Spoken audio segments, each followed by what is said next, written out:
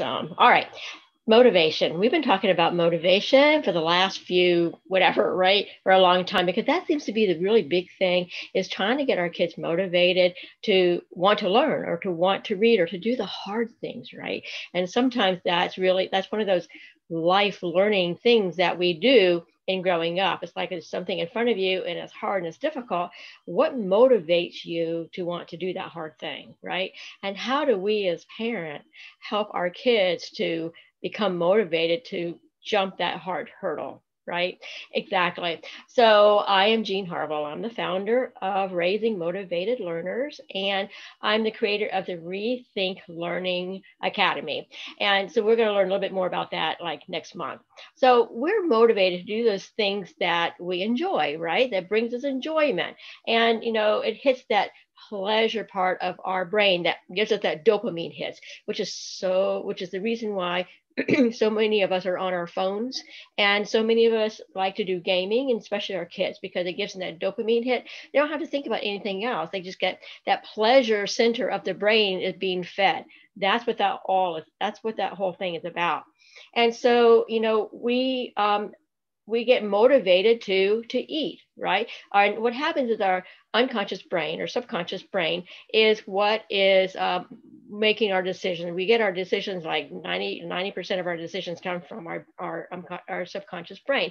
Our subconscious brain tells us when it's time to eat, when you're hungry, right? It notices and recognizes some of the sensations in the body, and the subconscious brain says, Jean, it's time to eat.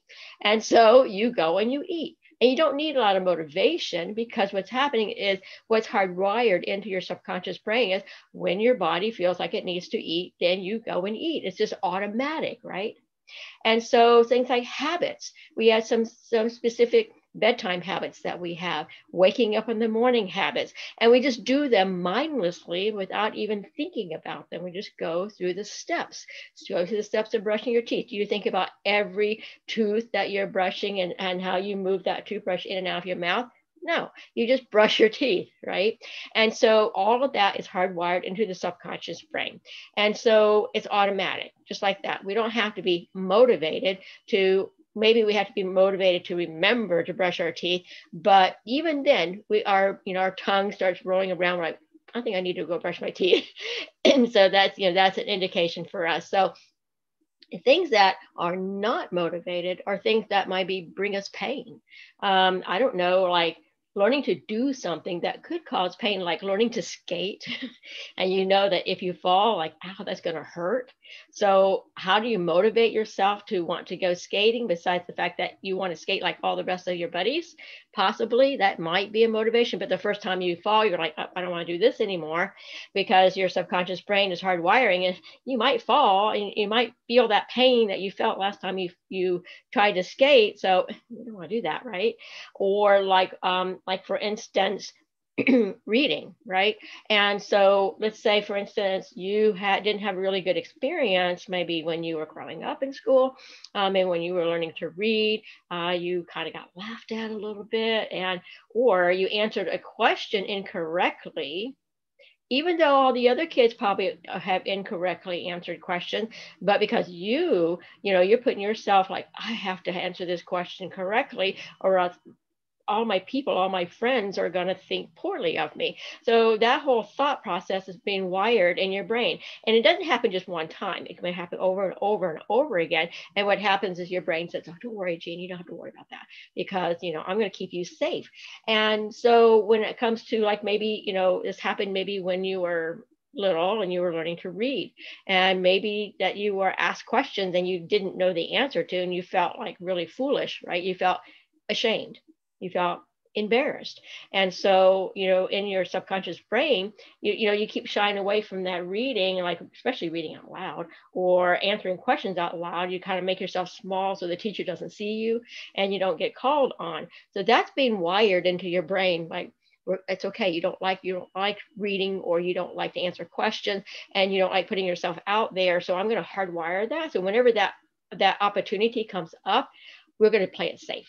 So don't worry about it. Don't touch that book. You don't need to carry that book around with you, because that book brings you those feelings of not feeling good enough or equal to everybody else. So this hard wiring starts happening. And so whenever you have the option of going and playing that dopamine game, the gaming, or reading a book, what is your brain's going to say? Oh, let's go do the fun thing. Forget about that book. So you don't have the motivation to pick up that book to read. And this is what happens sometimes with our kids. It's the thought process that they have about something that is not pleasurable to them.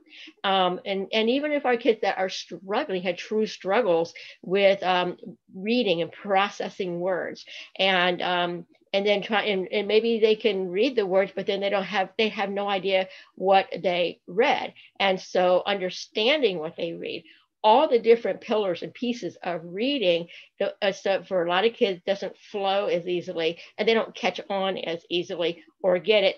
Or what happens is our system of reading, of learning to read, all the textbooks and all the programs out there are only coming at reading for like one or two dimensional, like maybe, reading and or being read to, so it's auditory. And reading it doesn't cover all the different modalities, all the different ways that our kids learn.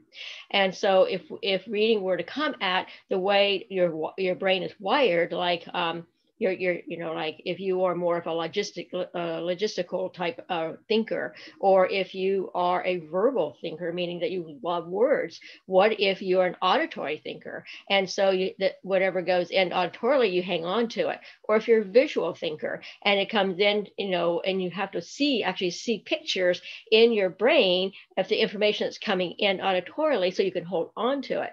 If you cannot do that, or if you're being asked to bypass that system, then it makes it more difficult for you to be able to understand what you're reading, or you to be able to look at a word and take the word apart and figure out, how to logistically divide the word and put the word back together again. So there's lots of different things that are going on, and then all kids learn differently. So it is difficult to create a curriculum that is going to hit everybody. So there's going to be some that fall by the wayside because of the way the curriculum is being taught.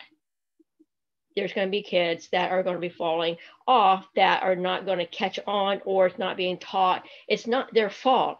It's just the way the whole system is. It just makes it really difficult. So what happens is the subconscious brain is hardwiring in, I don't feel good. I don't feel safe reading. I don't feel safe or comfortable putting myself out there and answering questions, because I don't want anyone else to make fun of me. Because you know how that is when you're in school. As an adult, you don't really care so much, but when you're growing up, that's an impressionable stage of growing, and it really matters what your peers think about you, right? And so that's where things can get really bogged down with the hard wiring in the brain. And so the motivation to want to pick up a book and read, and if they have struggled in that arena, then they don't want to do that. Do you want to do something that's hard? When you think about it, and it's because it can bring a shame. It can bring that recognition that you're not good enough, you're not equal to everybody else. And so it's embarrassing, so those thoughts kind of roll around when you're tasked to do something that's difficult for you to do. And it's not you, it's actually the way something's being presented to you, right? Okay, so what about, think about you, a time when you were really excited to be doing something that seemed challenging, like when you were learning to drive a car. Okay, your motivation was there. You wanted to drive that car, but you're like, I have to go through all these steps to learn how to drive a car. I didn't know it was so complicated. I thought you just got in and turned the key and you went, right? Or pushed the button and you went. But there were so many steps to learning to drive the car, but you were motivated because the end result meant that you were going to get to drive the car. And so that motivation took you through that challenge of learning all those steps, taking a driver's ed test or driver's test so that you could get your license. And having somebody, an officer, sit next to you and you drive them around, that can be kind of harrowing. But you are motivated to do it because you know the end result is going to be a driver's license and you get to drive your car, right? Okay, and so I think like where I'm heading with, what about learning how to ski, how to snow ski? That's would be really a lot of fun to do. If you've never done it before, there are steps that you have to learn in order to keep yourself safe when you are on those skis. But you're motivated because you want your end result is to ski. So with our kids, when they are young, right, and for them to see the end result as reading is important, they don't. It's a mismatch. They're being told that it's important, but they don't actually see it in their life as it being important. Does that make sense? And so, for our kids, we have to get them motivated to do things that they want to do, to turn their brains on to learning, is to get in front of them with some things that they like to do, like explore with them. What is the favorite thing they like to do in their free time? They like to draw. Do they like to create? Do they, a structure out of Legos, or do they like to create their own games, right? Their own gaming. That takes a lot of work to do, a lot of thinking skills there. Do they like to write poetry? Do they like to write short stories? And maybe they really love words and they can just write and write and write words, make something out of paper. They may not know what that end result's going to be, because all those are creative processes, and they're excited to find out where this thing is going to end up. And then they go, look, mommy, look what I just made. And you're thinking, wow, that's amazing that you just made that. They were motivated to get to that end thing, whatever it was, because they loved doing the actual thing, right? The actual project. So coming at our children from what they want to do, what lights their brains up, what turns them on, how their brain works, and trying to find that piece of, what really makes them like. You can ask them, what do you like to do?